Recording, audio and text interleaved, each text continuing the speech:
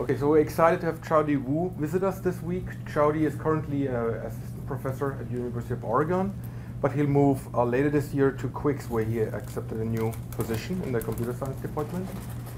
Chaudi works on an impressive range of stuff: quantum algorithms, query complexity, even programming languages. He also works on that. He had a Popple paper last year. Chaudi got his PhD from Michigan in 2013. Many of you might know Yaoyun Shi, his advisor. He was a postdoc at MIT and Simon's Research Fellow. And you got the floor, Chaudi. Okay, thanks for the introduction. Yeah, it's also interesting just watching the setup in Microsoft using Windows. Yeah, this is actually the first time I put my affiliation change to the public. So I'm moving to University of Maryland in June. So it happened less than 2 months. So actually, I think Martin said I have done a lot of sense, but actually I haven't done really a lot in quantum algorithm. So this is the first type of kind of job that I'm trying to do something in quantum algorithm. And so my title is Quantum Query Complexity of Entropy Estimation. And I'll explain that if you don't feel that each word makes sense to you, but hopefully some will make sense to you. But first of all, I want you just to tell you a little bit why do I come across this problem. Of course, if you just search for entropy estimation, you see a lot of papers, and you see motivation from various perspectives. So it's an interesting problem on its own right. It's fair enough. But so my motivation to find this problem in the first place, that I want to find quantum advantage in any type of algorithm. So this is the very, very first motivation. And of course, then you see there are a lot of ranges of potential algorithms in the classical literature. So this is really about probability testing. So we have started probability testing in classical literature, especially nowadays for like big data. People want to see, can we use a sublinear time algorithm to test the probability of huge data, or maybe the data could be a distribution, something like that. And we're trying to think about using quantum tester, but still testing classical properties. You can use a quantum tester to test the quantum property. So a very important example will be the quantum tomography. You just test the state. And as I said, this is a sub-branch of property testing where you test of distributional properties. It's not about a function. It's just about distribution. What kind of property the distribution has. It's a well-motivated branch in the classical property testing literature. I show you more application in just in a moment. And a particular reason I'm interested in the distribution is because it's not Boolean functions. So we have seen a lot of things starting Boolean function, and you probably see work about the quantum advantage for some learning or maybe testing of Boolean functions. There you have a very I think it's a closer connection to what we have learning in quantum query complexity. But this one is about distributions. So the hope is that it might bring new insights or call for new techniques. And that's why I choose to use this one. That's my start point. OK, so what's the problem? So I hope everyone here is just familiar with entropy definition. But I put this anyway. You have a given distribution, and you can define the Shannon entropy to be HP to be the minus px log px. It carries a lot of is a very essential definition. It carries a lot of meaning in information theory, first promoted by Shannon, and that's why it's called Shannon entropy. And you can also have a generalization of Shannon entropy, which is called a Renyi entropy, where instead of having this particular formula, you generate to be any alpha. So alpha can be any real number, any positive real number. And the definition will be, if it's not 1, you just define to be the summation of px to the alpha, and take log 1 and then times 1 over 1 minus alpha. If you take the limit to the case when alpha is 1, it collides with the definition of a Shannon entropy. And usually the Renyi entropy is something has, I think, it's more analytical and easy to work with, easy to test, and give you a good approximation of HP. And of course, there are certain different, for different alpha, they have a different other motivation to study this kind of Renyi entropy as well. Oh, just one thing. If you have any questions, just feel free to interact with me. My slides is not long, so we should have enough time. Okay, so what's the problem? So let's assume your distribution is supported on the size n domain, and the question is that if I have some, I can get some samples that taken independently draw from this distribution. I want to estimate about like either Shannon entropy or Renyi entropy within some error margin with high probability. So that's the problem. So you're given an independent sample from distribution. You want to estimate this entropy. So as I said, this has a lot of motivation for people to study this kind of question. I won't enumerate them, but you can find literature in statistics, information theory, learning theory, even algorithm design. So why algorithm design is can be here is because maybe you're in the intermediate step of your algorithm, you're outputting some distribution, and the entropy may be just some quantity you can use to tell you or distinguish between two different cases, and you want to have a good estimation of that. Okay. Now our question is, of course, as I said, we want to find whether there's any quantum speedup of estimation of Shannon and Renyi entropies. So that's the main question. As I say again, so this motivation is from, we have already started some quantum probability testing. Now we want to study the quantum testers for classical property, and this is for classical distribution property. So the first literature on this topic is by Bravi, Harrow, and Hasidim. That's a paper in 2011. So they discovered a quantum speedup for 3 very fundamental tasks for in distribution property testing. One is called uniform testing. Basically, say if I have a distribution whether it's close to uniform distribution, and orthogonality, just say basically you do get a support of two distribution whether orthogonal or not. And the statistical difference, basically, you want to tell the difference between two distributions. So you have the get a sample from two different distributions. And that's the 3 tests there. They are telecom. They haven't really worked on the entropies. So that's where we're coming. How big can that speed up be? Or typically, how big is a good speed up? I mean, this always just polynomial speed up. So. Can you repeat the question? Okay. All right. So the question is that what will be the quantum speed up? How large it is. So it will be just a polynomial. And I think for those 3 problems, just quadratic. Yeah. Yeah. Isn't the statistical difference included uniformity? Yeah. Yeah. It's a more general case. This is just a simple one. Yeah. You're right. Yes. So, is there anything non-obvious about classical estimates for these 2 entropies? You mean if I have a sample, I can generate an estimate in a pretty straightforward way, right? You mean estimate of these? Several samples. I can average out. Yeah. Average the estimate out. And is there anything else that's a good question. Know about the classical procedure? Also, what classical procedure they compare to? I'll show a table for that. But that's a good question. Let's repeat the question. So what you can do classically, other than intuitively have sample from distribution, you might say just empirically, just looking into what the frequency. So the frequency and guess what's the probability and calculate the function depending on that probability. You can do that, but that's not the best way. I mean, even the classical setting.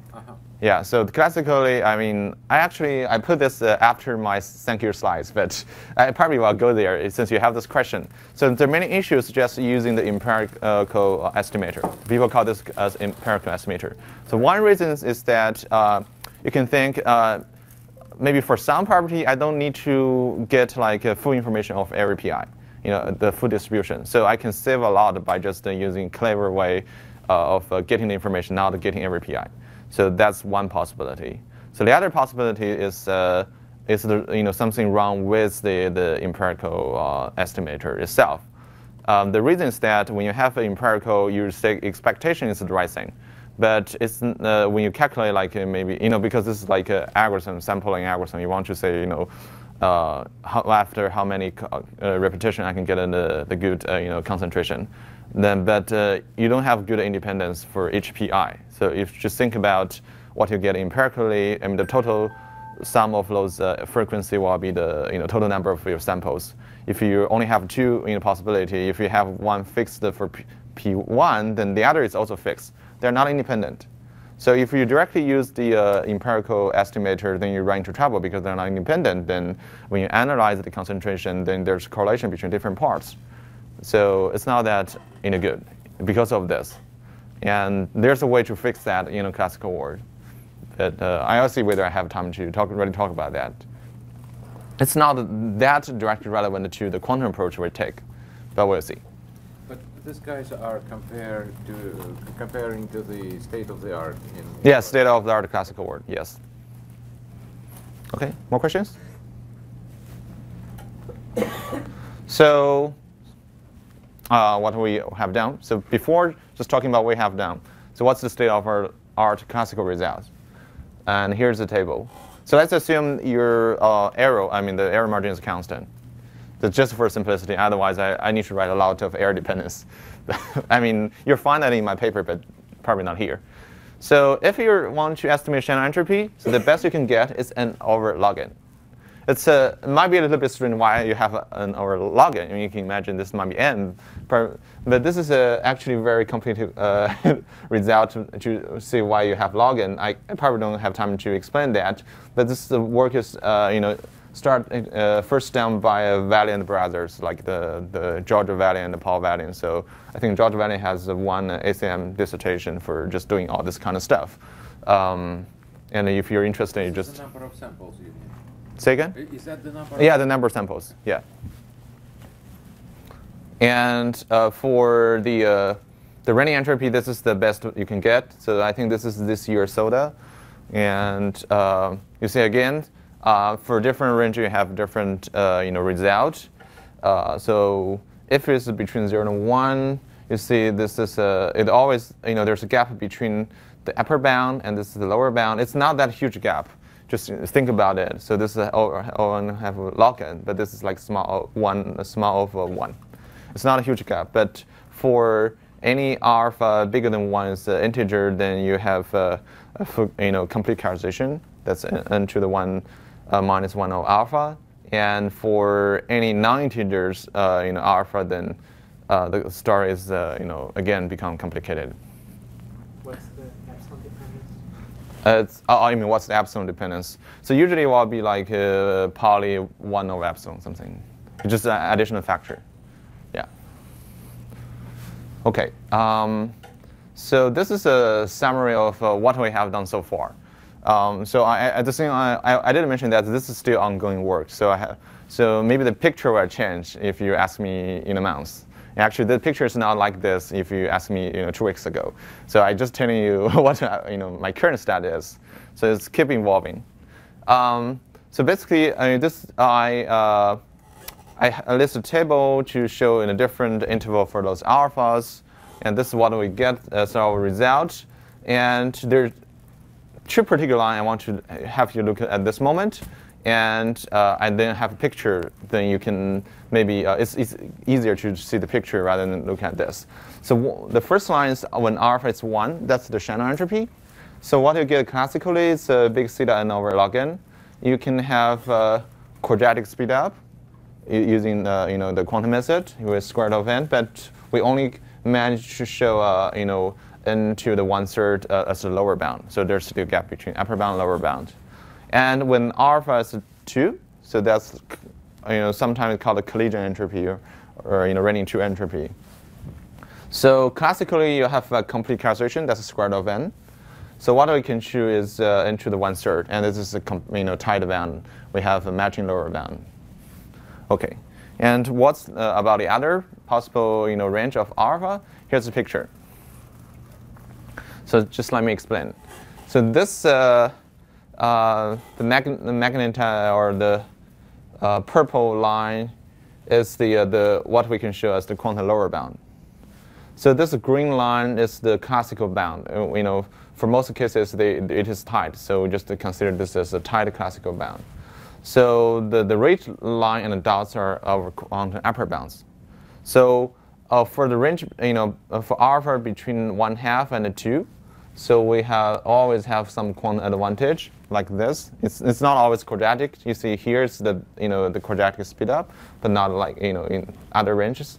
And for any alpha bigger than 2 but non-integer, we don't have any result at the moment. Or you can, I talk more about that, but the situation that we do have a result, but it's even worse than classical ones. So there's no need to mention that.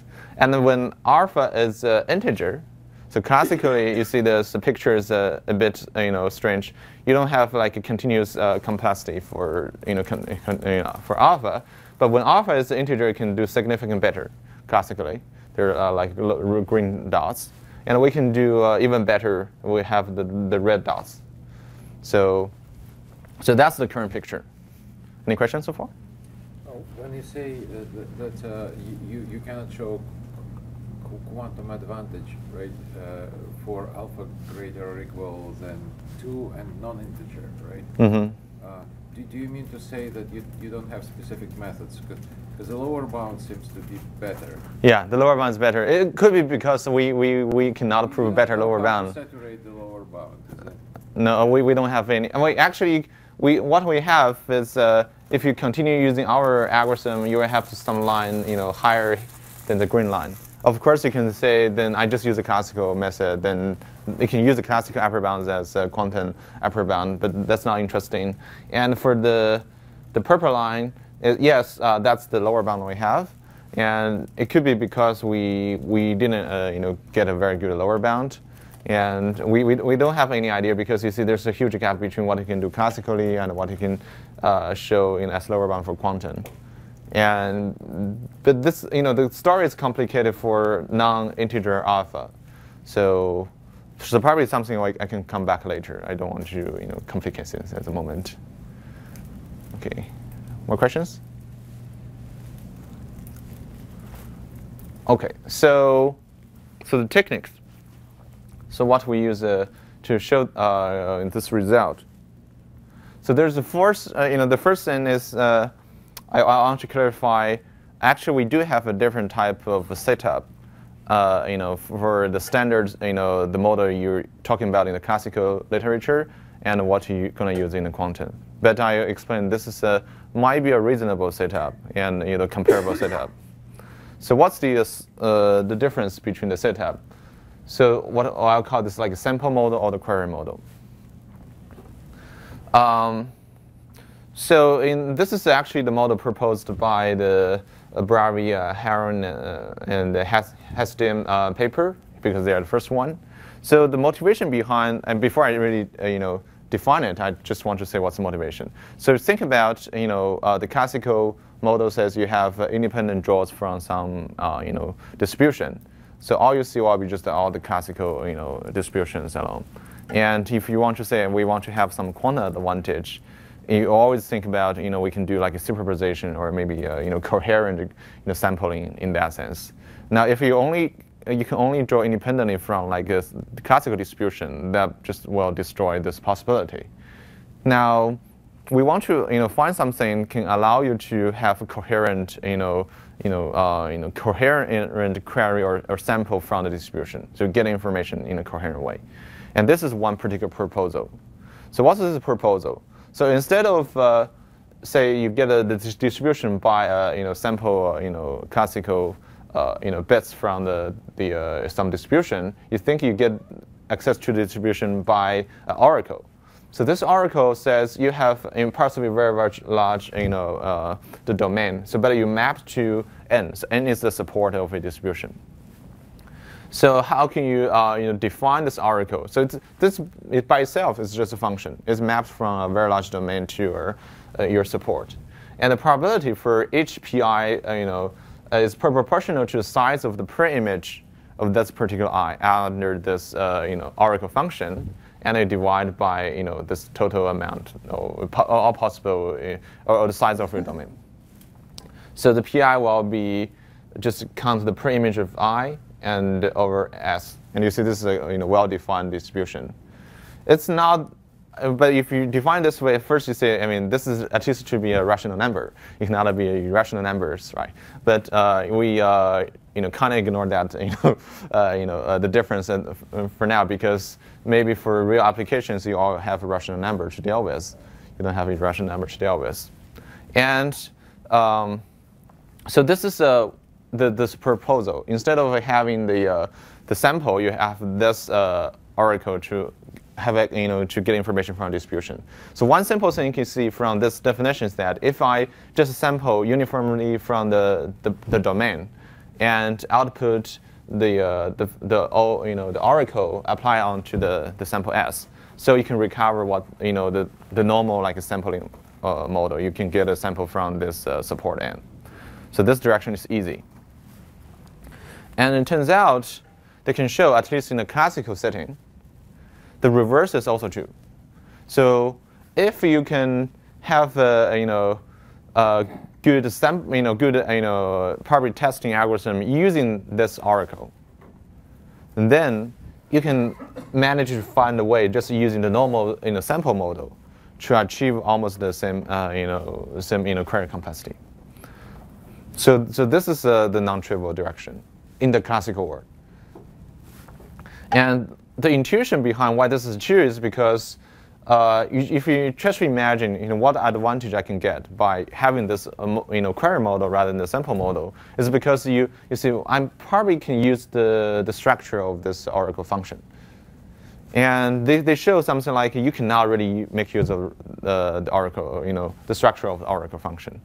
So the intuition behind it is that if I do any permutation over this S, it defines a different oracle function, but it gives you the same distribution.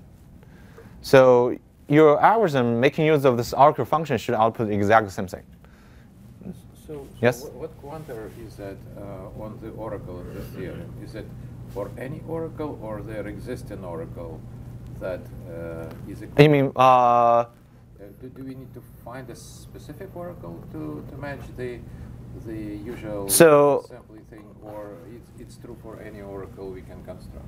Yeah, the question is that what's the quantifier for the oracle? Right. And the answer is that you just need to give me any oracle, give you the right distribution. Your algorithm still need to work for that oracle. Okay. Yeah, so this oracle, the algorithm works for all oracles given this distribution, and that's important. And if you have that, you say you have all the permutation, then you can somehow do a random permutation before you do the real function, the real algorithm using the oracle.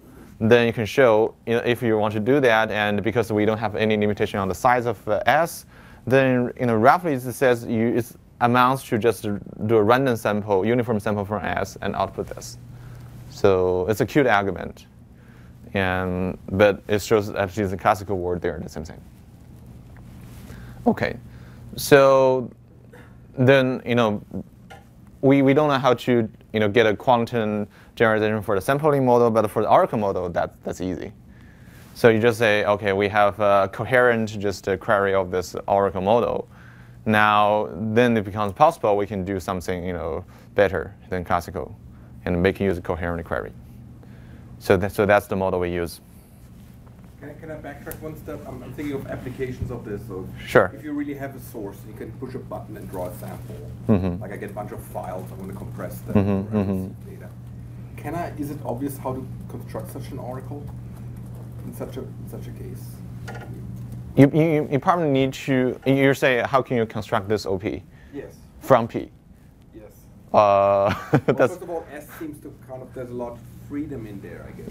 Yeah. But is there like a canonical way, like a? Well, I mean, if you know P and they're all rational numbers, then there should be some simple construction, give you one possible oracle. I just don't know if you have other requirement like this need to be efficient or, yeah. I mean, I don't know. I mean, that's a good question. I haven't thought about it. Okay. So yeah, this is a quantum oracle model. It's simple to see. Now, I want to just give you some high-level idea how we do for give some quantum advantage. It turns out we need to use different ideas for different range of alpha, and this is actually the same thing in the classical world as well. So and for different alpha, the Renyi entropy, the parameters, and when alpha is 1 is the Shannon entropy. So you can see they use a different idea, and there's some advantage and disadvantage, and it connects you in all kinds of different stuff. So it might be interesting because of this kind of connection.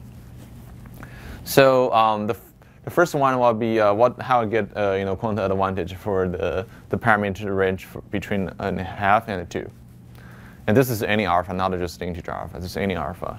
So I think for this community, we already know amplitude amplification and phase estimation. So I don't need to talk about that. But there's two more direct component we're going to use in the algorithm. So one is the quantum speedup of the Chebyshev inequality.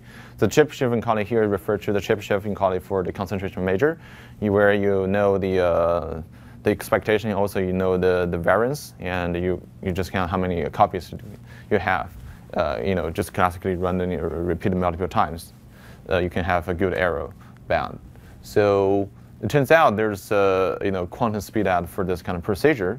And this is work by Ashley Montanano, give a quadratic speedup of Chebyshev inequality in concentration measure. So what's the setup?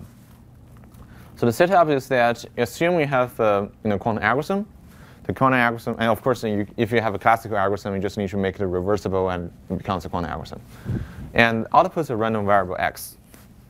And you know about the variance, and it turns out if you can use big O theta of the variance square over the epsilon of both the algorithm and the reverse of the algorithm, then you can have a good estimate of its expectation with, let's say, the error will be epsilon and the chance will be, a success chance will be like 3/4. What is sigma here? Sigma is the standard variance. Yeah. Sigma here is standard variance, epsilon is the error. So error, epsilon, basically says here is for the additive error, here for the multiplicative error. So epsilon stands for the error, and the sigma stands for the standard variance. And the bound will be big tilde of sigma over epsilon. So what you want to compare to is that classically, if you use the Chebyshev inequality, you need to use sigma square over epsilon square. But of course, there you don't need to use the inverse of A because it might not be reversible. So that's the one of the tool we use. And the intuition behind doing this is coming from the amplitude amplification. But I think this is very nice packaging of the techniques. Okay, so that's one tool we're going to use. Are there cases where A and A inverse could have significantly different costs? Because here at least we only consider the query complexity. So you can run it back or something, or is that too naive of a thinking? Okay, you're thinking. So I think usually you know like the circuit for A, and if it's quantum, they just run reversely then the same cost. And this might be a case when you need to only have a classical A, make it reversible first. But still, in that case, maybe you can run. You still need to have a reversible A and a inverse, so they should probably still have the same complexity. Yeah. Similar cost. Yeah. Yeah. It shouldn't be too much different. Because some functions classically they have a simple circuit, but the inverse has a very complicated circuit, right? Like a one-way. Yeah. There you need to have computational assumption. But that's not a problem here. Yeah. I mean, we assume you can find a simple circuit for A, and it's a reversible circuit, then it just the reverse itself. So maybe if you have a classical one-way function, finding the reversible computation of one-way function is hard. Yeah, but after you find it, reverse it is easy. Okay, yeah. Okay. Now the second tool is actually more standard. Just we use the quantum counting. And so basically, you imagine you have a specific function from the domain S to 0, 1, and you want to count the pre-image of 0, 0, 1. So the reason this is just if I open the black box to see what will be the output distribution for each possibility, And I opened this app just because later on we'll show we do need to make use of this. We cannot use this, the quantum counting as a black box, so for the analysis. But for now, you can just forget about it. And particular trick we're going to use is that as I said, we want to find the estimation of this distribution. And if I want to find distribution in estimation for pi, we can just directly use the quantum counting.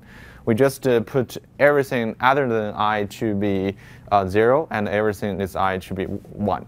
So if I count it, I only get the number of per image to the particular output I, and then divided by I get an estimation of the pi. So that's the way we get it. Okay, so that's the two component. So what's the real algorithm? The real algorithm is something like this. So we have a framework to estimate any quantity that is sigma I, pi, and fpi. So f can be any function. So any function from 0, 1 to a real number. And so just to give you a sense, if the fx is minus log x, this is Shannon entropy. If it's x to the alpha minus 1, so this is the Renyi entropy. So that's a unified framework. But for the analysis, you need to do a lot of different things. The framework is unified. OK. So what are we going to do? So this is the outline of the algorithm. It's actually quite intuitive. So what we do is that we first go, this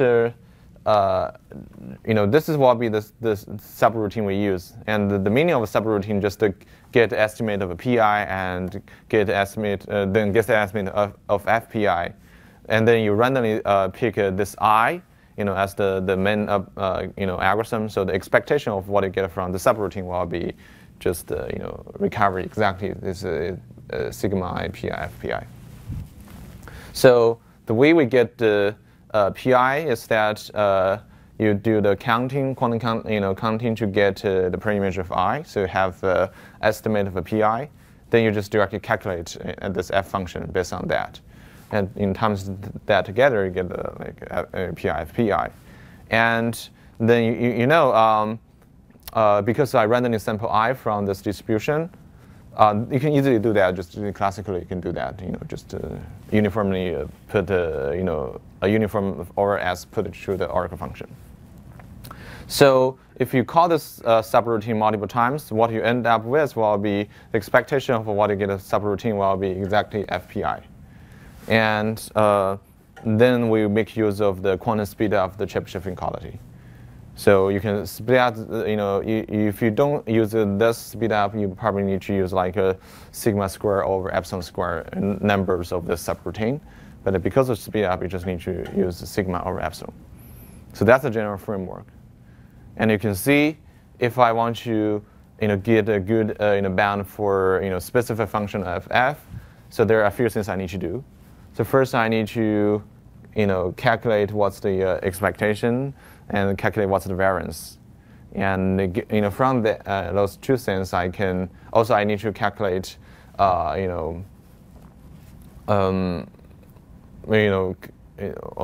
So why I need to calculate the expectation other than just intuitively think that's the right thing, because there are errors happen from each step. So when I say you think this is quantum counting, you get pi, but this is not exactly this case. So there could be errors. So you need to calculate the expectation as well. But other than that, there's nothing more you need to do. You have a question? Oh, okay. Okay. So to just demonstrate with specific example. For the Shannon entropy, we need to, so this is again for the calculating the expectation. And the reason we want to do that is that we want to show at least on expectation what you get from the subroutine, it matches the Shannon entropy. But because you could have error in your estimation of pi, and when you have pi very close to 0, this log pi is very, very sensitive. So that's a place we need to special attention. And so the way we deal with that is, as I said, just to open the black box for quantum counting. You need to know what will be the tail bound for the errors. And you do a very, very thorough analysis. Then you can show, I mean, there's a way to bound the error for expectation. It's boring, it's not that interesting, but it's important. You need to have that to ensure you have correctness. So, but you have the high-level picture. I don't want to just bore you with this detailed calculation. So for Shannon entropy estimation, so this is the way specific we choose the parameter, and because of Shannon, just choose the minus log. It's just follow the exactly same framework. As I said, the calculation for expectation is actually non-trivial. So because of it can be error, and this is very sensitive. And there's another calculation that's important is to calculate the variance.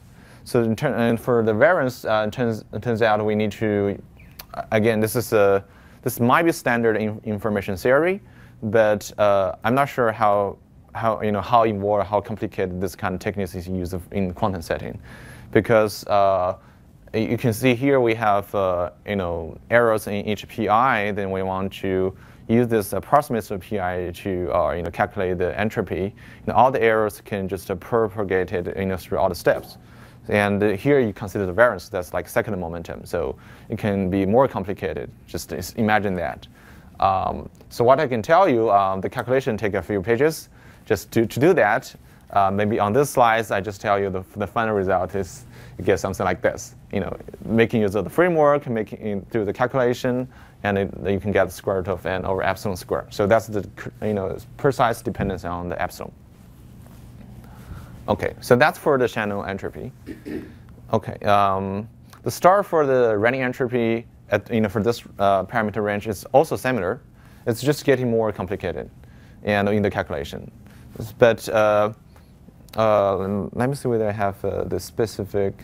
No, I don't even have that. Sorry, I should show you the dependence. But I think this is roughly the dependence you can see. This is only have 1 over epsilon here for case alpha between 1/2 and 2, but not equals to 1. Okay, so that's the big framework for this range, parameter range, and this shows you some calculation sketch of this idea. Now let's turn to another parameter range. It's maybe just this is follow a totally new a totally different framework. So this parameter range is the alpha is bigger than 2 as integer. As I said, we don't know how to do for the case alpha is bigger than 2 not integer. But for the integer case, so why we have a solution? So the reason is that this is also observed in the classical literature. When alpha is integer, this problem could have a good empirical estimator based on the alpha's frequency moment. So what's the frequency moment? Just imagine you have a sequence of numbers coming from the support n, and you count the occurrence of the each 1 to n, the number of those occurrences, called m1 to mn. So the capital M and their different sense. So capital M can be much larger than n. So this is also a standard setup in the streaming algorithm. People want to consider the frequency moments. So the frequency moments for case frequency moments, which is fk, to be mi to the k and sum over all possible I. Okay, so why this is relevant? If we just use the empirical estimation for Renyi entropy for any alpha, so we are actually calculating this. So sigma I of summation of I pi to the alpha, and this is what? This is just if I say this empirical estimation, just replace pi by the frequent over the total number of m. So it's mi over m, and it just you get m to the k out. So that's fk over mk. Oh, sorry. I should use k here, or you see this should be alpha here. Okay. So basically this the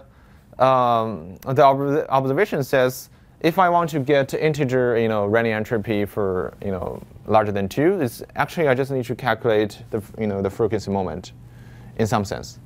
So so what classically people does for this kind of empirical estimator is just random sample multiple copies. So you can think the complexity will be m, and you can use this as your estimator. So after you say m, you can just count m1, m2, mn, and use this as your estimate of the final solution. But again, I said this is not the best classical estimator because there are issues like they're not mutually independent. When you do the concentration of measure, you need to calculate the variance, then you have trouble there. But this roughly yes. This seems to also work when k is not an integer. So what is what? Yeah, that's correct. Yeah. This formula also works when k is not integer. The reason why we need to have this constraint stat is we only know when k is integer how to calculate this efficiently. Okay. Yeah. I see. Yeah.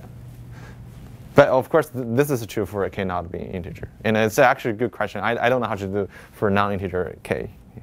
So I'm just curious, so this alpha, like because the cases of different alphas are so different structurally to calculate, or it seems like it, how's that, so does it not measure different things then? I have no idea what the Renyi entropy, or no feeling what it really does. But like, I'm sorry, can you it seems so strange that for different alphas, like your calculations and your thoughts all have to be very different. Yeah. So there's no continuous. But isn't the Renyi entropy supposed to measure something like a concept that's kind of like the same for different alphas? So I think this is also the question is that why I think this goes back to why we started different Renyi entropy, if the calculation is so different. No. But is an integer Renyi entropy? Does it measure something somehow weirdly different from, for example, from a non-integer one or something? Or Oh, okay. Is this a so maybe let me give you a simple answer. If you say the Renyi entropy is 3 and 3.1, they actually measure something similar to each other. It's just we are clever enough to do the case for 3. We're not clever enough to do 3.1. Yeah. Yeah. Right. What they're measuring is equivalent, but you can get bounds on the integer cases. You can't get the same bounds, same tricks you use. I think it's more about the algorithm we can do. It's like, yeah. So it's the tools of the physics. Yeah, it's like we only have limited to deal with the integer case. Yeah, and classically you can do non-integer case, and you see the picture.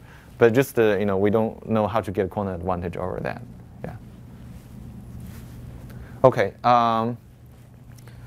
So we want to basically use this empirical estimator in the not in the sample model, but in the query model. So there are certain a few issues, but I just want to highlight 2 issues. So the first is that you cannot query them m times. So what classically do we just query them m times? Sample m times and use the empirical estimator. If you do that, you query complete still m. So there's no advantage. And how can you do that? It turns out there's a observation we have is that if you have the quantum oracle, and you're not treating the oracle as the way we define it, but just think the oracle is just a sequence of S samples. S is the domain you have. And then you calculate the alpha frequency of this, the oracle applied to the 1, 2 until the size of the domain. It's exactly give you the S to the alpha times this. This is, in other words, it's another frequency moments, but not over m, but it's over S. So S can be very, very large. But because S is not really the number of queries you make, it's just the size of your domain of your oracle function. Your capital S used to be a set. Now it's what? S is the, this? Samples. Yeah. S is the domain of the oracle function. So I think this is consistent. So I only use S for the domain of the. It's a cardinality of S over there, right? Yeah. Where?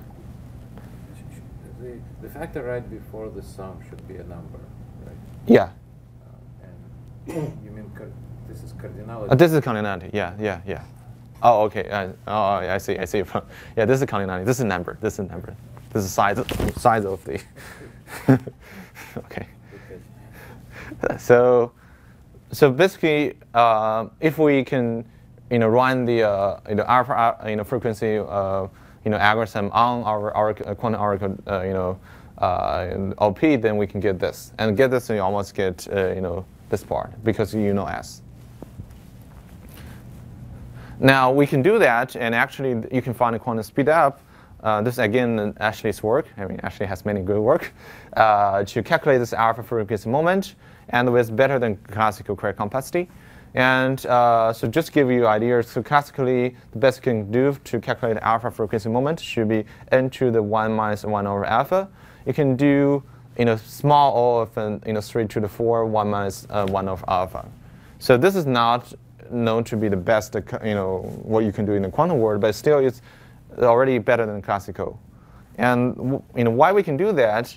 It turns out we can have this kind of reduce the alpha frequency moment to the alpha distinctness problem.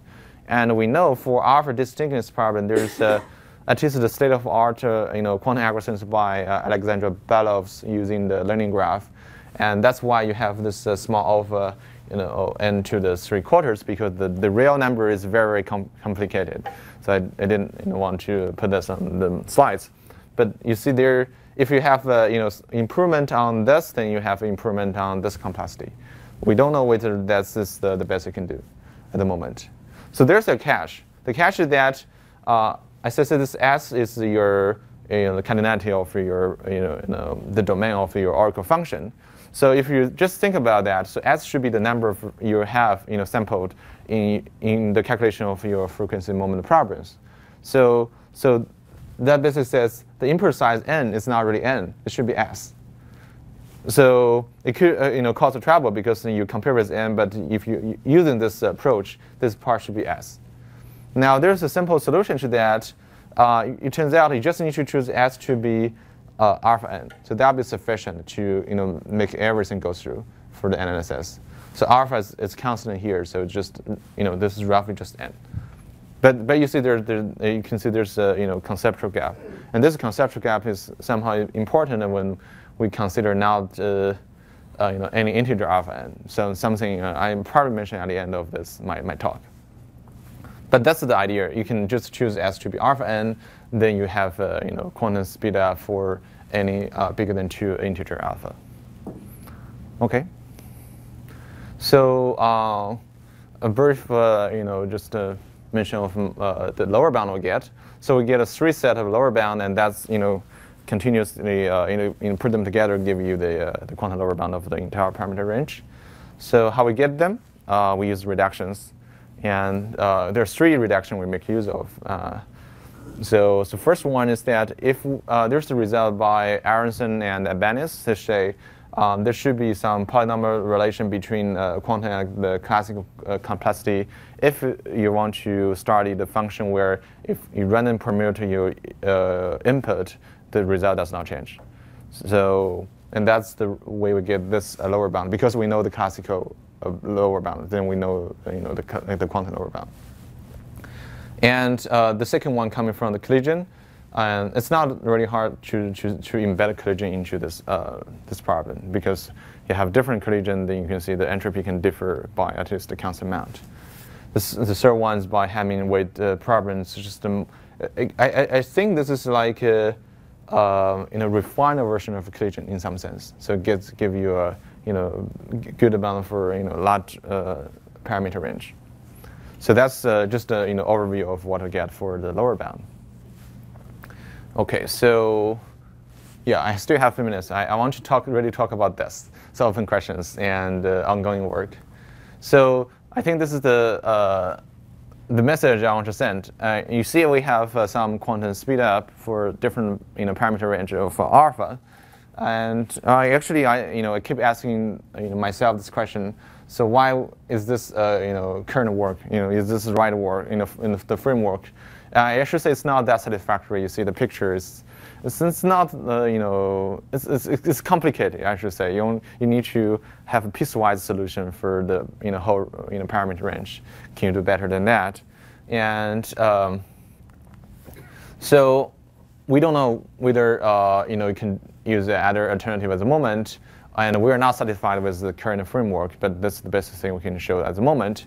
And we do know if there's some natural attempts that do not work. unfortunately, I mean, I'm very unfortunate. This is the only thing we found that works. That's not satisfactory. And if you have, thoughts or ideas, we can talk about it. I say this is still ongoing. So maybe if you ask me the same question in 3 weeks, I maybe change my mind. So I don't know.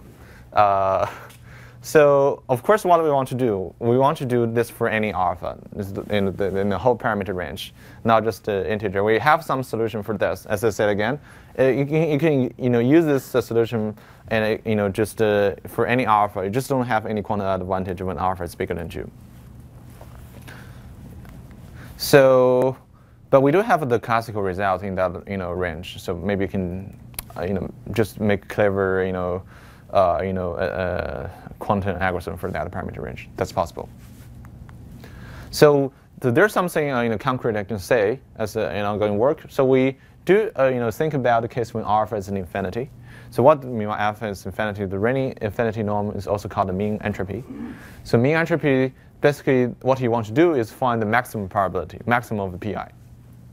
So, and this is equivalent to say if you have a sequence of items, you want to find the one that occurs the most time. So classically, again, this is interesting. You have n over log n. So this is not really studied in the literature, but it's not that hard if you follow the Valiant Brothers theorem and do the calculation. For this particular case, you can get this result. And we can have a square root of n quantum lower bound. That's something we knew. And we can also connect this problem to the alpha distinctness problem, similar to what we have done for the integer alpha case.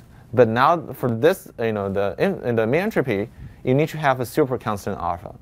So super constant alpha distinctness problem is actually a total open question for even for quantum. And we know classically how you can do that. And why I say it's totally unknown because so there are only 2 results for the alpha distinctness problem and the upper bound. You can see the very original the algorithm by Ibanez, the state of art, like as mentioned by the Alexandra Belovs. And if you put super constant alpha into their framework, you don't get any other advantage. They only work for constant alpha. I mean, at least for Belovs, they only work for constant alpha. For Ibanez work, you can get for like square root of log n. You can still have advantage, but go beyond that, you don't have an advantage. So we need like a log n distinctness. So if we directly apply that, there's no advantage. Yes? Sorry, super question. What's a super constant? Super constant is anything bigger than constant. It's like have dependence on n.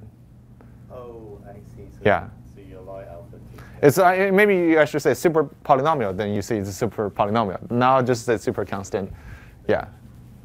Have any dependence on n that's super constant. Okay, so I think this question by itself is interesting. Given the distinctness problem is important, and this is just to start a different parameter range. What we can do. We don't know the result at the moment, but I think there's definitely some question interest on its own right. And there's one more thing I want to mention that so far all the lower bounds are obtained by reductions. So and reduction from the hard Boolean function problems. But this problem is actually just about distributions. Can we have direct develop tools to directly handle this case? Maybe we can have polynomial method for distributions, not for just Boolean functions. And then you can hope to prove better lower bound. As you said, there's our lower bound tends to be, there's a gap between what you can do classically. But maybe that's because we're not good at proving lower bound for this type of questions. So yeah, I say this is just reflecting my very initial purpose. My study is the problem that can call for new techniques. I think this is a concrete point that needs a new type of techniques. And that's it. Thank you.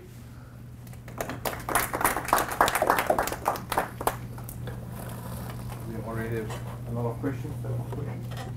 Yes?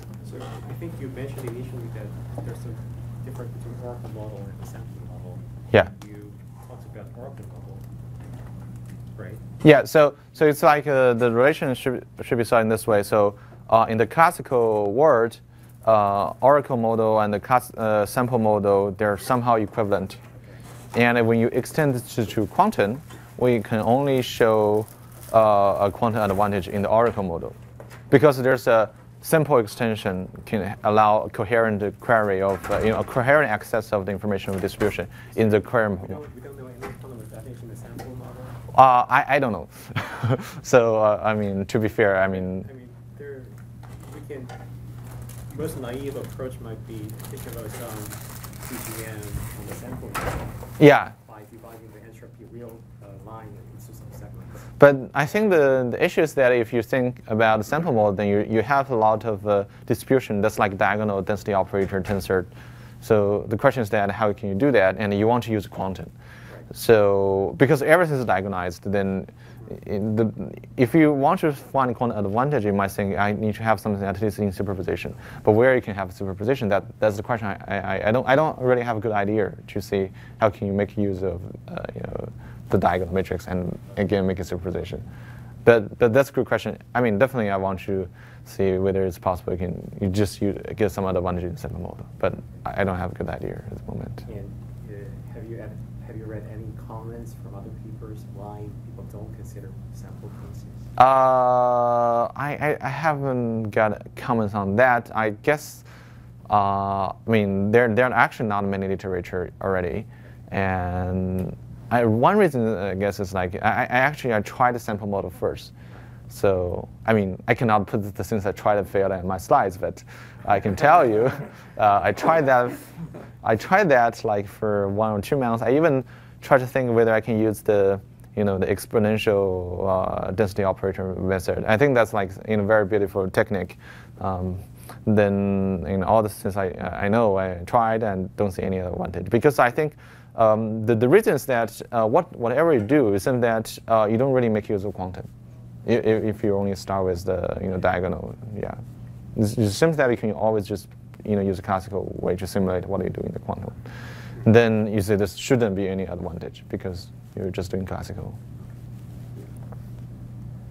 I have another question. Like at the very end, you mentioned in the open problems that basically the lower bounds are obtained by reductions to known other problems. Yeah.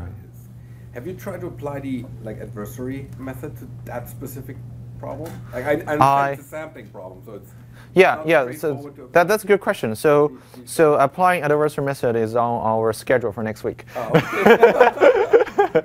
But we do apply the polynomial method. Okay. So I can tell you a little bit. So I mentioned this lower bound, square root of n for mean entropy. So that's by reduction, and it's not satisfactory. But you can see that the upper bound is n over log n. So it's also hard to see you can get a bound for n over log n, from the normal way you prove lower bounds. So what we do is that we say, how about we just directly look into the polynomial generated, and just think about a worst case for the mean entropy, and to see what will be the degree bound you can get from it. And it turns out this, in order to do that, you need to use the lower bound, for the collision. The techniques there to think how you can, because for multivariable polynomial, we don't know a lot of technique to deal with that. Right. So you want to have some way to make it, symmetrize things to become a single variable. And if we just use that technique alone, that's not going anything better than square root of n. But it could. I mean, it could because just we're not clever enough. Okay. So similar to collision, so you get like a. Yeah, it's similar to collision. I should say the techniques-wise, similar. Yeah, and you can just be clever constructing some polynomials. Sounds good. I think we should wrap it up. Yeah. Yeah. Let's thank Charlie again. Okay. Okay. Thank you.